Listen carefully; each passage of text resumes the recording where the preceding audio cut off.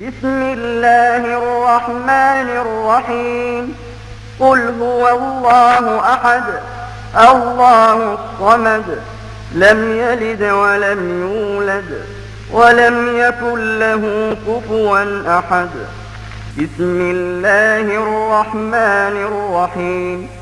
قل أعوذ برب الفلق من شر ما خلق ومن شر غاسق إذا وقب ومن شر النفاثات في العقد ومن شر حاسد إذا حسد. بسم الله الرحمن الرحيم. قل أعوذ برب الناس ملك الناس إله الناس من شر الوسواس الخناس الذي يوسوس في صدور الناس من الجنة والناس. صدق الله العظيم. صدق الله العظيم المتوحد في الجلال بكمال الجمال تعظيما وتكبيرا. الذي نزل الفرقان على عبده ليكون للعالمين نذيرا. وبلغ رسوله الكريم الذي أرسلته إلى الثقلين الجن والإنس بشيرا ونذيرا ونحن على ذلك من الشاهدين. اللهم اهدنا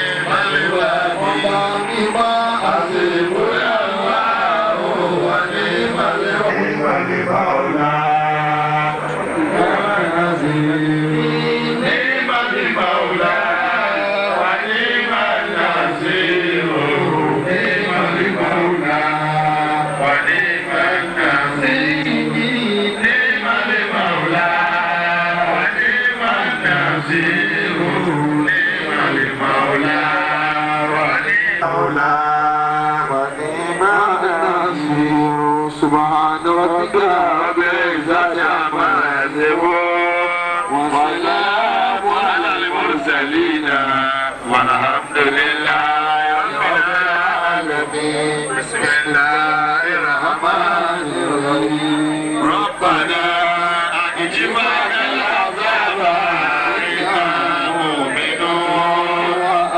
ربنا أجمعنا العذاب إنا مؤمنون.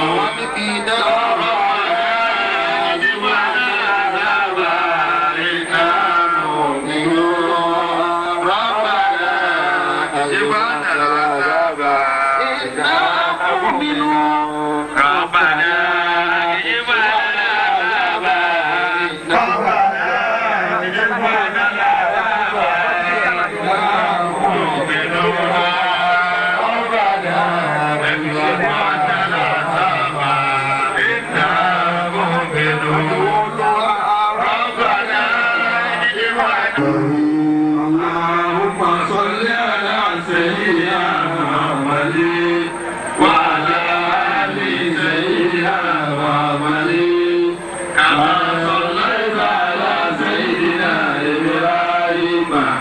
وعلى آل سيدنا إبراهيم في العالمين إنك حميد مجيد اللهم صل على سيدنا محمد وعلى آل سيدنا محمد كما في العالمين إنك حميد مجيد اللهم صل على سيدنا محمد وعلى آل سيدنا محمد كما باركت على سيدنا إبراهيم وعلى آل سيدنا إبراهيم في العالمين إنك حميد مجيد سبحان ربك رب العزة عما يصفون وسلام على المرسلين والحمد لله رب العالمين الله أكبر الله أكبر الله أكبر لا إله إلا الله والله أكبر الله أكبر ولله الحمد ألم تر كيف فعل ربك بأصحاب الفيل ألم يجعل بينهم في سجين وأرسل عليهم طيرا أبابيل ترميهم بحجارة من سجيل وجعلهم كعصف مأكول الله أكبر الله أكبر الله أكبر لا إله إلا الله والله أكبر الله أكبر ولله الحمد بسم الله الرحمن الرحيم لإيلاف قريش إيلافهم رحلة الشتاء والصيف فليعبدوا رب هذا البيت الذي أطعمهم من جوع وآمنهم من خوف الله أكبر الله أكبر الله أكبر لا إله إلا الله والله أكبر الله أكبر ولله الحمد بسم الله الرحمن الرحيم أرأيت الذي يكذب بالدين فذلك الذي يدعو اليتيم ولا يرد على طعام المسكين فويل للمصلين الذين هم عن صلاتهم ساهون الذين هم يراءون ويمنعون الماعون الله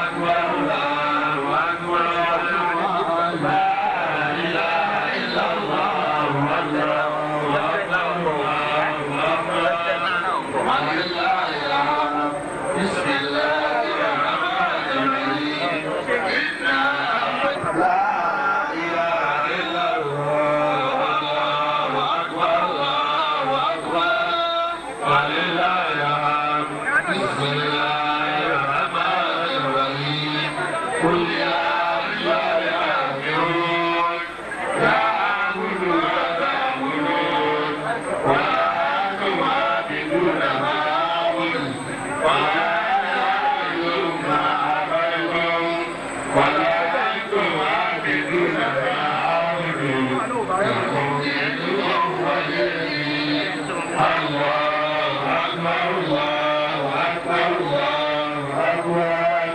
لا إله إلا الله الله أكبر الله أكبر ولله الحمد بسم الله الرحمن الرحيم إذا جاء نصر الله والفتح ورأيت الناس يدخلون في دين الله أفواجا فسبح بحمد ربك واستغفره إنه كان توابا الله أكبر الله أكبر الله أكبر لا إله إلا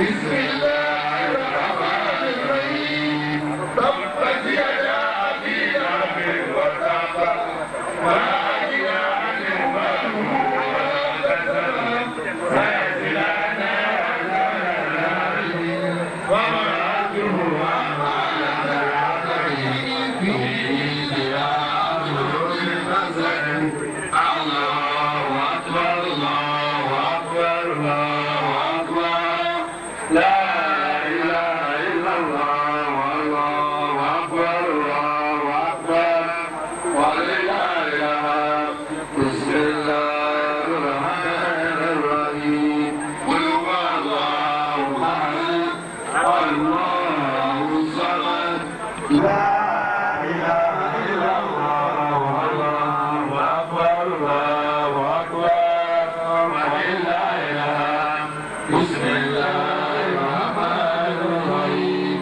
الحمد لله رب العالمين الرحمن الرحيم مالك يوم الدين إياك نعبد وإياك نستعين اهدنا الصراط المستقيم صراط الذين أنعمت عليهم غير المغضوب عليهم ولا الضالين آمين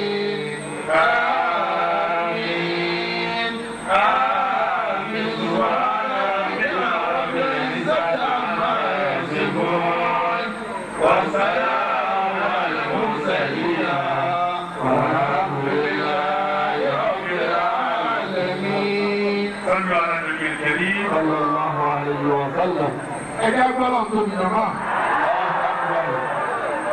ẹ ṣeun ìyá wa bẹ́ẹ̀ tí rí ẹ tó yá gbé tóbi lẹ́ẹ̀kan sí bóyá ìdìjọkẹ tó kù lé àwọn ọkùnrin tí wọn ìṣe bẹ́ẹ̀ tí ò ní ìjẹun ẹjá tún gbé tóbi lẹ́ẹ̀kan sí tó ẹjá dúpẹ́ fọlọ́ ẹjá dúpẹ́ fọlọ́ lẹ́ẹ̀kan ẹ wá jẹ́ àparapọ̀ kápákọ̀ káwé ọpẹ́ náà ní àwọn ní pé alhamdulillahi rabbil alamin. tó àsàlátù náà ni afẹ́ bá délẹ̀ gbogbo àwọn tó já sí pé kì í ṣe gbogbo ọkàn láti bá a lọ tó fi débi tó dé ẹ dákun níbi tá a dé ìnísìn ẹ jẹ́ ká pa ọkàn wa pọ̀ síwájú ọlọ́run. wọ́n bá wọn ṣe kútúbà láti fi pa ojú ti àsàlátù dé. àníyàn wa náà sì ni pé gbogbo Nawarudeen Lagos zone àti gbogbo ibi Nawarudeen wà tí wọ́n ti wá fún wa lẹ́yìn àti gbogbo àwọn olólùfẹ́ Nawarudeen ta àjọ ṣàṣàlátù yìí àníyàn wa tí wọ́n lọ́hùn ládàá parí bẹ́ẹ̀ lọ́wọ́ bá mú bá bàbá wa Muhammadu Zubair Ayinde Usmanu Awure ẹ bá tún ṣàmìnà lẹ́nu ọlọ́mọ ṣàgbé orí bẹ́ẹ̀ ọlọ́run sì wá dá púpọ̀ bẹ́ẹ̀ tó wọ́n ní wọ́n kó ládàá ní fún bàbá wa Awure kò wá nítorí ẹ̀ kó má sàánú ẹ̀ lẹ́sàn-án rẹ̀ bẹ́ẹ̀ lọ́wọ́ ṣe ìmáàmù wa onímọ̀ṣàgíyá kí ni ìmáàmù wa láti àwọn ni wọ́n ṣe ìtútù àgbà fún wa bẹ́ẹ̀ tí máa ṣe lóṣòdì ẹ̀ṣẹ̀lá.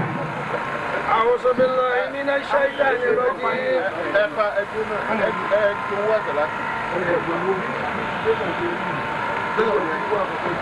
Tí a bá ń tọ́jú kọ́lé, kò ní gbà tí a bá ń tọ́jú kọ́lé o.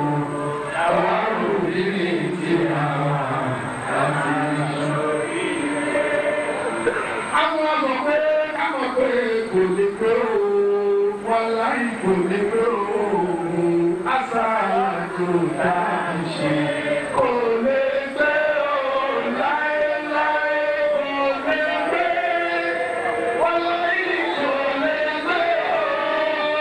Àṣà tó dá ṣe kò lè pé o láéláé. Bàbá Jíbi mọ̀ ọ́ ní fẹ́ sọ fẹ́yìn bàbá àgbà pé mọ̀ pé ta torí ẹ̀wà bí ìtorí tí bàbá Awure afẹ́kọ́lọ́ ṣàgbàdúrà náà délẹ̀ ẹ jẹ́ àṣẹ bí wọ́n ti ń ṣe kó lè bá rí bí wọ́n ti rí àsàlátù la ṣe yìí ẹ sanwó àsàlátù nítorí Ọlọ́run ẹ sanwó àsàlátù ṣé mọ̀mù ló sọ bẹ́ẹ̀ àwọn náà ni wọ́n sì kọ́kọ́ fẹ́ mú tiwọn wá wọ́n mọ̀ fẹ́ mọ̀ wò pé ọ̀rọ̀ ṣíbi mọ̀ tó bá dá ọmọ ní kò lè má rí bẹ́ẹ̀ ṣọ́mọ olókùn ni ẹ jẹ́ àwọn àwòrán tó fẹ́ mú wá o wàláì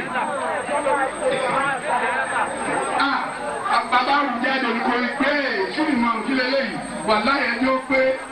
صلى الله عليه وسلم تقبل من عزيز جمعة نوارودين اللهم منا إليك الكتاب وجمراتك ورحمتك يا أرحم الراحمين اللهم اجعل صلاتنا عزيزة على سيدنا محمد وقل لنا مرحوما إلينا مدركا وجعله من قلوبنا آية نعيش بها على ذكرك اللهم اجعل بصلاتي عليه سرورنا ويسر بصلاتي عليه أمورنا وبارك بصلاتي عليه ذنوبنا سرورنا وبارك بصلاتي عليه ذنوبنا وعتايانا وأسر بصلاتي عليه أواننا وبارك بصلاتي عليه توبتنا وأسر بصلاتي عليه وتقنا وأسر بصلاتي عليه شكنا وأسر بصلاتي عليه ألسنتنا وعيش بصلاتي اللهم أبقينا بألالك الألالك وأبقي ينفلك عما سواك اللهم اجعل تلاوة آياتك وتنبينا وتعبيدنا وصلاتنا على محمد صلى الله عليه وسلم نور بين أيدينا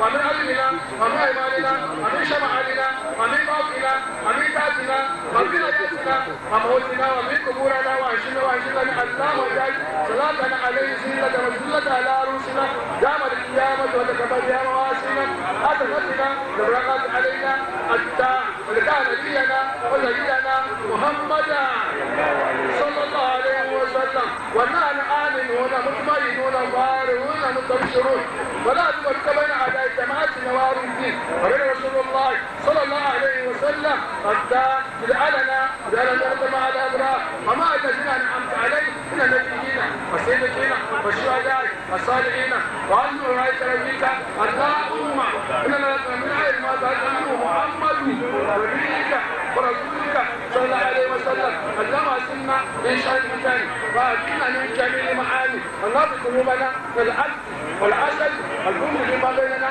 اللهم أبصر أموالنا وأولادنا وباركنا فيما آتيتنا وارزقنا رزقا واسعا مباركا والقيام ومرفعا ما سواك ويجعلنا سيارة فرانك ورا نبيك من قبل أن تموتنا اللهم انصر سلطاننا كل المسلمين وانصر سراءه ووكلاءه وذكره لا يهام الدين وانصر يا الله وانصر يا الله وانصر الله وانصر الجماعة نوارودين وجماعة نوارودين وحتى وحيشة وكرامة وحيمة للمسلمين اللهم إنك أنت الجبار وإلينا من السماء رحمة انفرارا ربنا تقبل منا إنك أنت السميع العليم وتب علينا إنك أنت التواب الرحيم ربنا تقبل منا إنك أنت السميع الدعاء ربنا تقبل منا إنك أنت مجيب الدعاء واغفر لنا وارحمنا إنك أنت الغفور الرحيم ولكن ومتعنا بكسرك ووجهك الكريم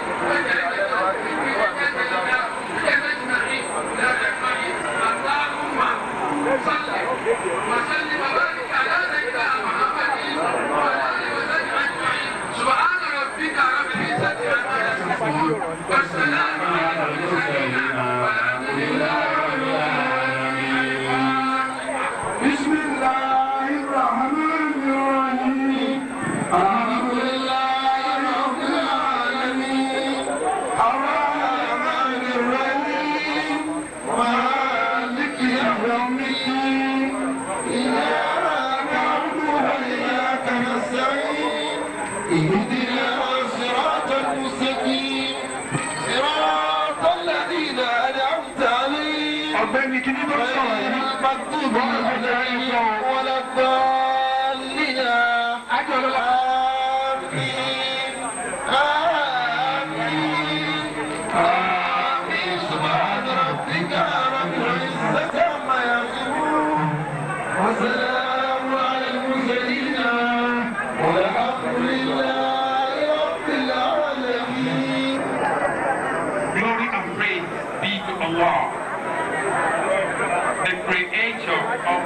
And then He has created all this so that He might try us, so that He might try which of us is best indeed. Allah subhanahu wa ta'ala is the boss. Allah subhanahu wa ta'ala is the beginning. Allah subhanahu wa ta'ala is the end. Allahu Akbar. This Allah I'm talking about started His kingdom without any point of existence. That is, He is the last, He is the first. His kingdom, I say, never started at a particular point in time. It is a continuous existence. He has been in existence before the existence of anything that is existing. And after our existence, Allah shall continue to be in existence. So, blessed the He in whose hands is also great.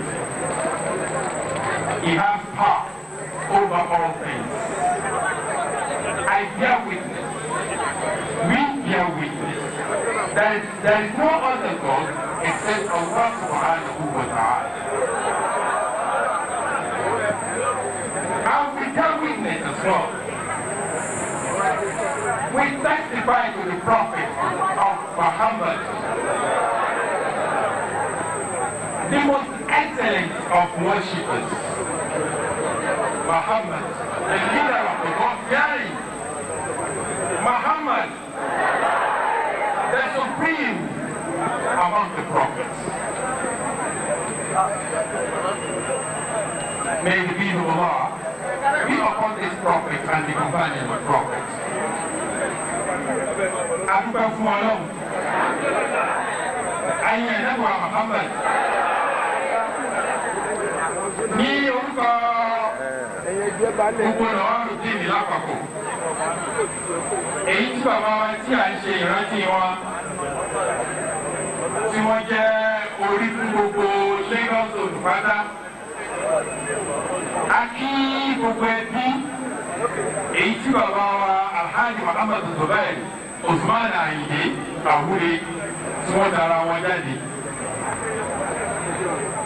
Ẹbí tí Nawarudeen àwọn alákọ̀ọ́kọ́ gbogbo láti ìlú ẹbí ọtí ẹbí púpọ̀. Àkọ́kọ́ nínú gbogbo àwọn bàbá tí wọ́n jẹ́ ẹbí àwọn ni bàbá wa tí wọ́n tẹ̀lé bàbá wa Awure àwọn bàbá wa náírà. Àwọn ẹbí wọn ni ká kì í púpọ̀. Àwọn àfi bàbá wa náírà àfi kí gbogbo ẹbí lóhùn kó dàpọ̀ kí ó bá wa dúró tì í. Ìjọba ìbá wa ṣàbí láti fún wa. Kí ọlọ́run kó dàpọ̀ kó bá wa mú ní dúró. Lẹ́yìn ìpò ìyá bàbá Awure, ọlọ́run ní jẹ́ kẹ́bí náà dàrú. Ọlá àwọn ènìyàn ọlọ́run tí wọ́n wà káyìí. Ọlá la ilaha illallah. A kí gbogbo àwọn bàbá wa tí wọ́n jẹ́ igi tí wọ́n sì jẹ́ pillars Nawarudeen tí wọ́n ń bẹ níkàlẹ̀. Látọ̀dọ̀ bàbá wa ipò láfi tó lẹ́yìn. The first vice chairman of the zone, Alhaji wa Chief Sirajuddin Shuaga, akí púpọ̀ ẹ̀kú kalẹ̀. Bákan náà akí bàbá the second vice chairman of the zone, bàbá Alhaji Suleiman Olajobi. Bàbá Zikrullah, àbí? Ni mo ṣe báyìí. Òkú mú yìí wá, akí bàbá náà púpọ̀. Wa alaikum salam wa rahmatullahi wa barakatuh. Àti gbogbo àwọn bàbá wa náà tí wọ́n wà ní ìkàlẹ̀ láti padà tó máa kí.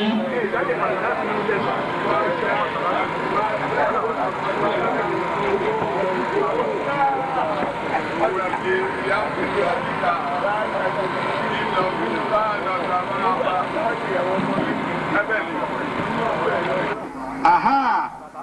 My zonal chairman of Vision Board. Baba wa saka akiyi púpọ̀. Èmi náà ṣe secretary London baba yìí nígbà náà lọ. Mo kí akí baba wa Kọ́lé Oṣó. Akí baba wa tó tẹ̀lé baba wa Kọ́lé Oṣó.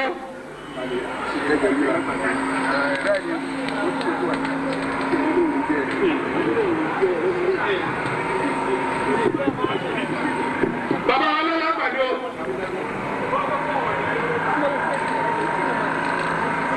Baba wa Alhaji ẹtì fìdí bà wá jẹ́. Gbogbo orúkọ inú wẹlẹ tẹ sí àhásórí ẹ má fi wọlé báyìí lẹ́yìn. Baba wa Alhaji Abdulrazak Ọládẹjọ akéyìn ahalen wa sahlan wa marhaban. Mo ti kí Alhaji sọ àga mo tún tún yín bí. Bákan náà baba wa tún tẹ̀lé Alhaji wọ sọ àga.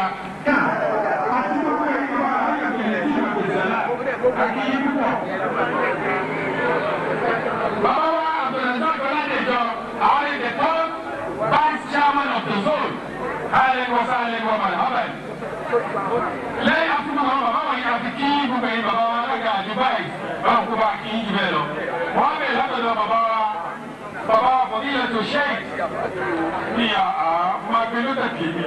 Bàbá wa Fadilatu Sheikh Muhammadu Tijani Abdulmajid Ayila ahlan wa sahlan wa marhaban. Bàbá wa ti pè é lọ́mọ olókùn lẹ́ẹ̀kan àdúgbò àwọn fẹ́lẹ̀ fi lọ́mọ olókùn. Akíyí bá ṣe ìdè. Bákan náà kí bàbá Alhaji Muhammad Bashir Dr. Muhammad Bashir akíyí púpọ̀ the lecturer for today ahlan wa sahlan wa marhaban. Bákan náà kí bàbá láti Mọ̀ṣí bàbá Alhaji Òkúrò wọ́n ní lánàá ní wọ́n.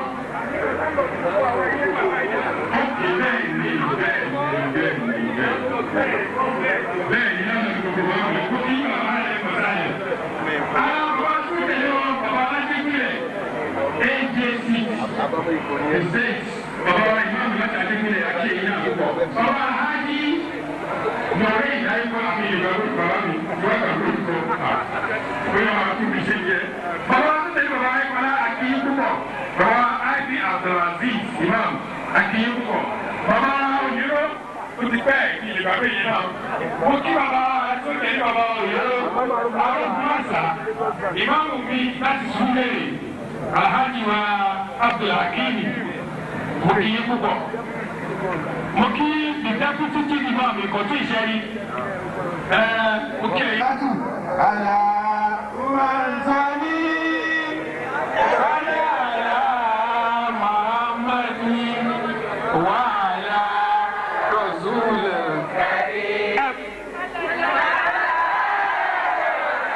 Anabiwa Muhammad ó ní ọlọ́run òun ọlọ́run dàgárà ní bí ìfọwọ́ wà pẹ̀lú àwọn tí wọ́n bá ń rántí nínú gbogbo àwọn màmá tí wọ́n wà níkàlẹ̀ àti àwọn bàbá wa àwọn bàbá wa alásàlátù wọn pọ̀ lẹ́yìn màmá alásàlátù ọlọ́run wá wọlé àlèyé tó ṣe fẹ́yìn màmá alásàlátù àtàwọn bàbá alásàlátù náà ọlọ́run má kà fara kú lè rí rẹ̀ sí. Àwọn elétò bẹ́ẹ̀ kí n kí yín tó yà àwọn ọmọ dúró bẹ́ẹ̀ náà kò fi kí yín tó yà lọ. Wọ́n kí àwọn bàbá wa náà tí wọ́n wà níkàlẹ̀ bí assalamu alaikum wa rahmatullahi ta'ala wa barakatuh. Lẹ́ẹ̀kan sí àwọn padà sí ọ̀dọ̀ àwọn tí wọ́n jẹ́ ẹbí ará àti ojúlùmọ̀ fún bàbá wa Alhaji Muhammad Zubair Usman Ayinde Awure tí wọ́n wà ní ìkàlẹ̀ akíyí pé lẹ́ẹ̀kan sí pé ẹ̀kọ́ ara fẹ́ra kù. Láti ọ̀dọ̀ bàbá wa tí wọ́n hẹ́ẹ̀dì gbogbo ẹbí náà tí wọ́n tẹ̀lé bàbá wa Alhaji Awure tí wọ́n ti dárúkọ nílẹ̀ kan Alhaji bàbá wa Alhaji Náírà ọlọ́run ṣàbá wa dúró sí yìí o ọlọ́run kó bá wa kí àti gbogbo àwọn ọmọ tí bàbá fi sílẹ̀ àtẹ̀bí àtara ọlọ́run ṣàbá wa kí yín náà àtàwọn tó wà nílé àtàwọn tó wà lókè òkun àtàwọn tó wà nítòsí àtàwọn tó wà níjìyàn assalamu alaikum wa rahmatullahi ta'ala wa barakatuh. Bàbá Alhaji Ọládẹ̀yẹ tí wọ́n jẹ́ ọ̀tún bàbá Awure àwọn ni wọ́n wọlé yẹn á kí í púpọ̀ o ọlọ́run mọ́jà wa kí í jù ẹ lọ. Pẹ̀lú àwọn màmá wa Alhaja Tẹ̀jídínní tí àwọn màmá wa tí wọ́n jọ wọlé púpọ̀ á kí ẹ̀yin méjèèjì papọ̀ ọlọ́run mọ́jà wa kí í jù ẹ lọ. Ọlọ́run kó wa dúró tì í. Gbogbo ibi tí àwọn bàbá wa náà ń kí fún wa ọlọ́run mi yóò dà. ولا لا إله إلا الله.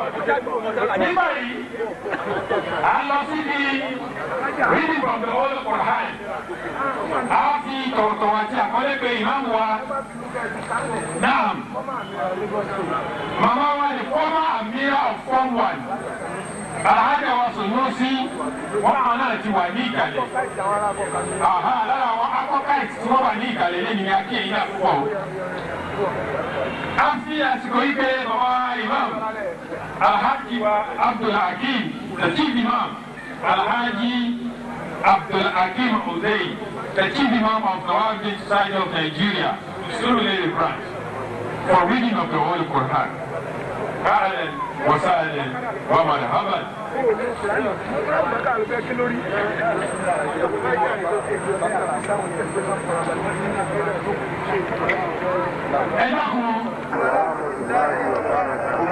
السلام عليكم ورحمة الله وبركاته.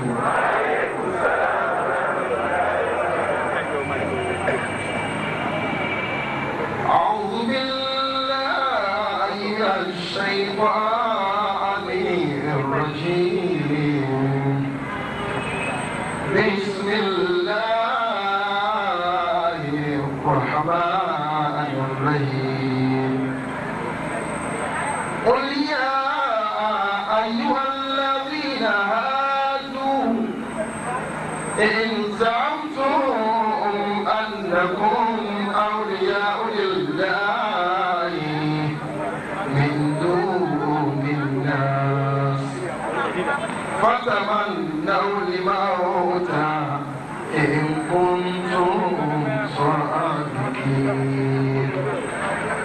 ولا يتمنونه أبدا بما قدمت أيديهم والله عليم بالظالمين والله عليم بالظالمين.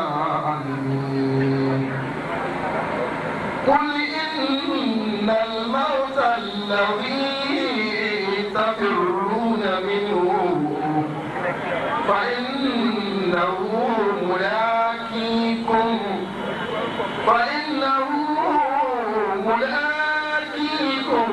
ثم تردون إلى عالم الغيب والشهادة وينبئكم بما كنتم تعملون. صدق الله مولانا العظيم.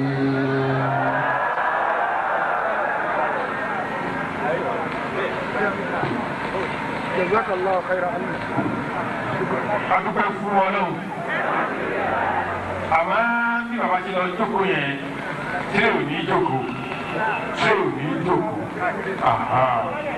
ok náà sí ìjókòó yìí àwọn náà ní bàbá wa Alhaji Chief Sirajuddin Shoaga the first Vice Chairman General Lagos Zone of Nawarudeen Society of Nigeria.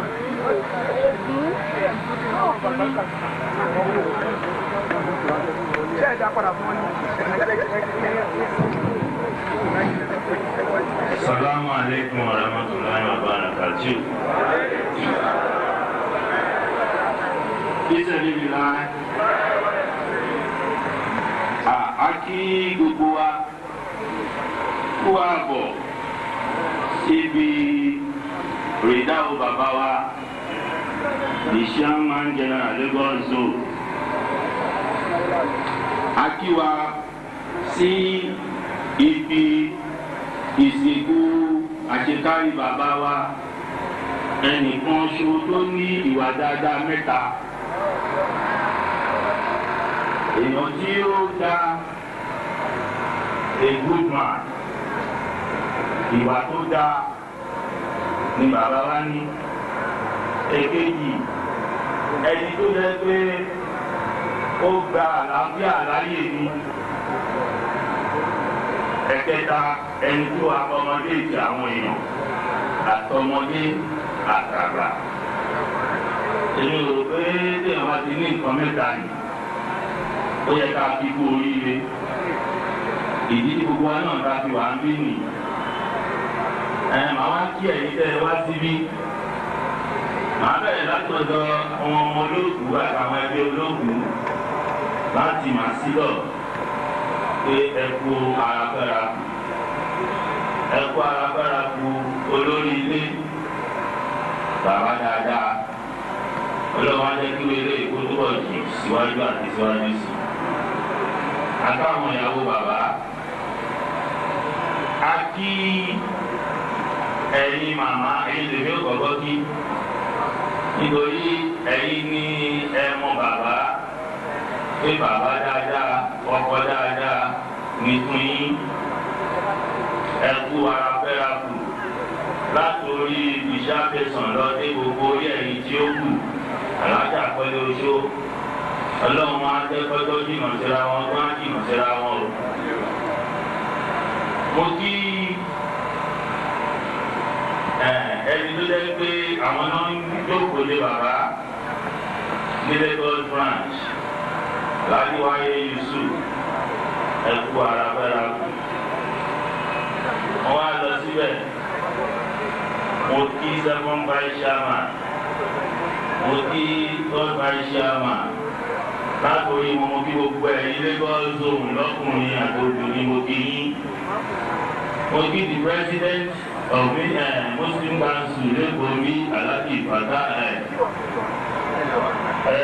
Ebola wa.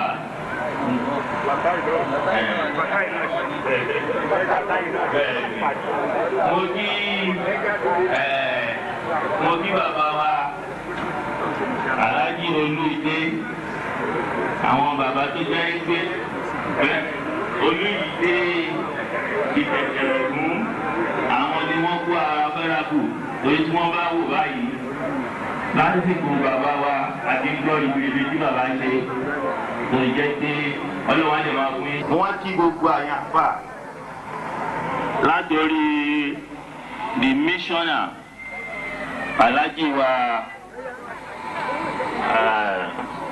Shehu Mojid látòrí wọn dé gbogbo ẹ̀yin missioner tó kù Àyìnlá. Mo kí gbogbo àwọn national executive tó wà bí Alhaji wa Kọ́lé Oṣó Alhaji Abdulgani Salam àwọn national officer tó wà níbi tó ti dèbí nìyẹn. Mo kí president wa tí wọ́n ń bọ̀ lọ́nà mádébà náà láyọ̀ àtàlàfíà. Lẹ́yìn táwa kí gbogbo ẹgbẹ́ káàbọ̀ síbí kò sí nǹkan kan tá a fẹ́ ká bára wa sọ ni pé kí ẹ jọ téèyàn bá ń ṣe dáadáa ẹ jẹ́ ká máa wò ó wájú táwa náà ká kọ́ ṣe dáadáa òun náà yóò bàbá ò mọ̀ pé kíákíá báyìí ni ọjọ́ mẹ́ta péré níjọ́ tí èmi fẹ́ tó àwọn tí Alhaji Gawat tó ń ṣe báyìí wọ́n sáré pé wọ́n ní àkíjẹ́ ká pàdé bí àmọ́ níjọ́ yẹn ni mò ń travel o mo ní àwọn dẹ̀ lókè o wàhálà ìjọ́ kẹjọ yẹn náà ni wọ́n sì gbàgbẹ́ ọlọ́jọ́ fìdé Ọlọ́run fi kú yẹ bàbá wa ẹ̀yin ọmọ òkú adúpẹ́ lọ́wọ́ yín wípé Ọlọ́run ò fojú bàbá gbólẹ̀ tó wá pé ó ṣe ń sáré káàkiri fún Ọlọ́run máa yẹ ká ríro eléyìí ó máa kù lẹ́yìn ṣùgbọ́n kọjọ́ tó bọ̀ jìnnà tó tún jù síra wọn.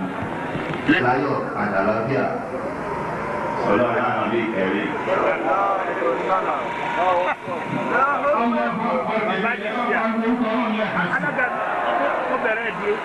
Àti alága wa pé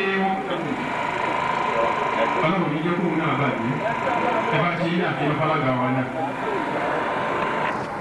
Àwọn náà ni ìmáàmù wa ní gbogbo akọ́kà bàbá ìmáàmù àṣàrúwá akíndé alẹ́gbọ́sá alẹ́gbọ́n màkà.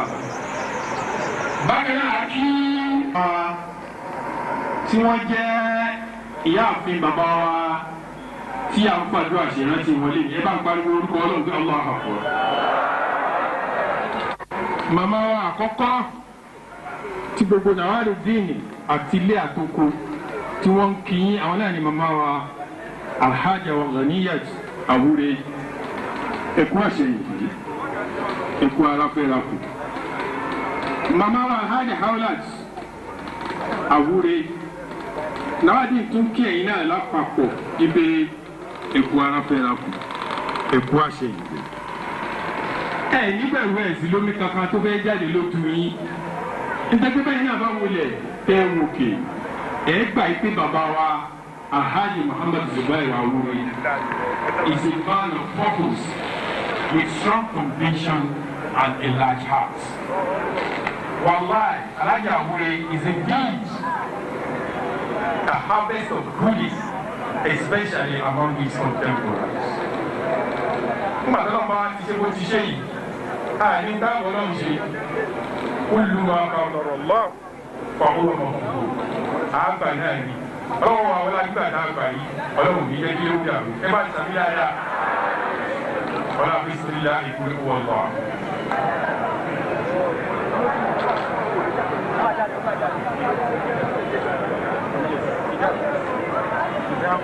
Èyí tí a lọ sí orí ẹ̀ nísìnyí, òun náà ní láti ṣe the funeral prayer, the Fidau prayers fún bàbá wa Alhaji Muhammad Zubair Uthman Ayinde Awure.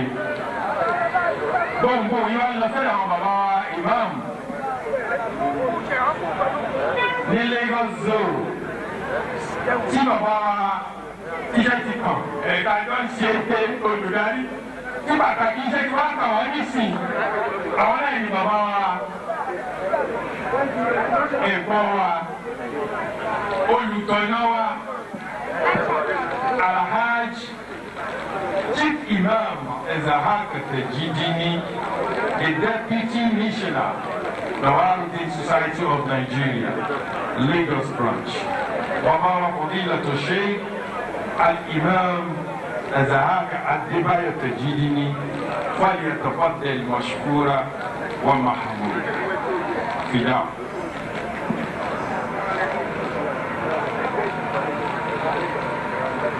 Ṣé ti recognize national secretary? Àwọn èèyàn national secretary. Àwọn kì í tó kù. Bàbá the secretary national secretary Ọ̀túnba Ìzàhàk Akínyìnbé Káàbọ̀.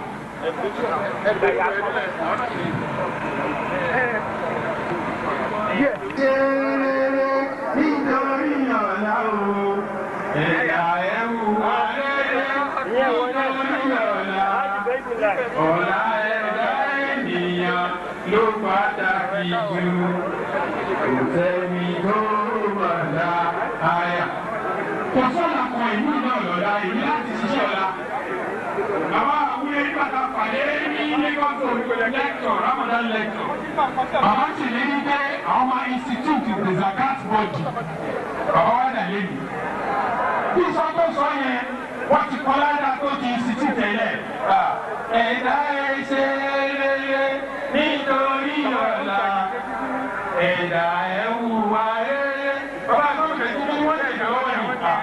Ẹ̀dá pẹ̀lú wọ́n ti lọ alẹ́ mọ̀sálẹ̀ wọ́n mọ̀ dàbà. أعوذ بالله من الشيطان الرجيم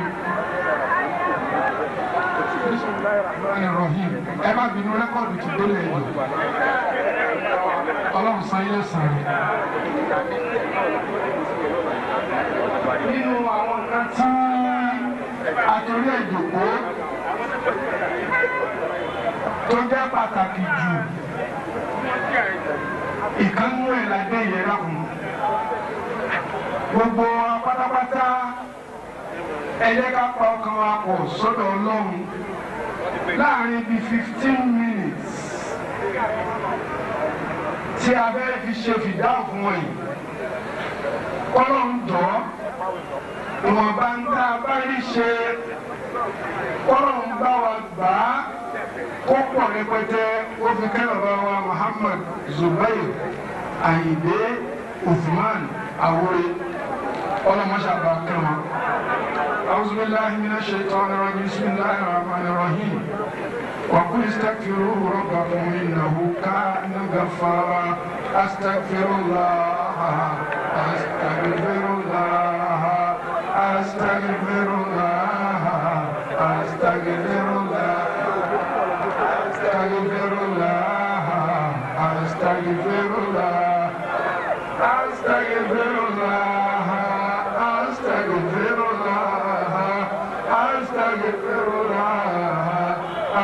أستغفر الله أستغفر الله أستغفر الله أستغفر الله إن الله غفور رحيم إن الله وملائكته يصلون على النبي يا أيها الذين آمنوا صلوا عليه وسلموا تسليما اللهم صل على محمد وسلم اللهم صل على محمد وسلم اللهم صل على محمد وسلم اللهم صل على محمد وسلم اللهم صل على محمد وسلم اللهم صل على محمد وسلم اللهم صل على محمد وسلم اللهم صل على محمد وسلم اللهم صل على محمد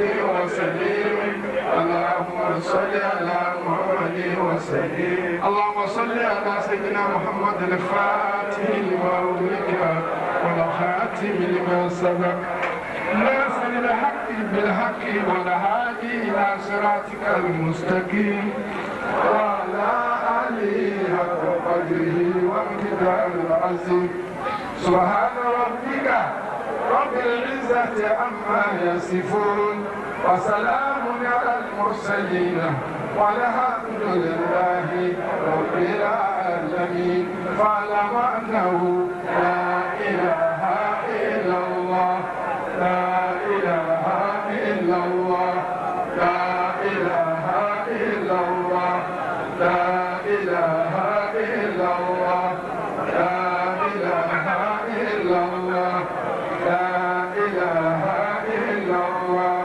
لا إله إلا الله لا إله إلا الله لا إله إلا الله لا إله إلا الله لا إله إلا الله لا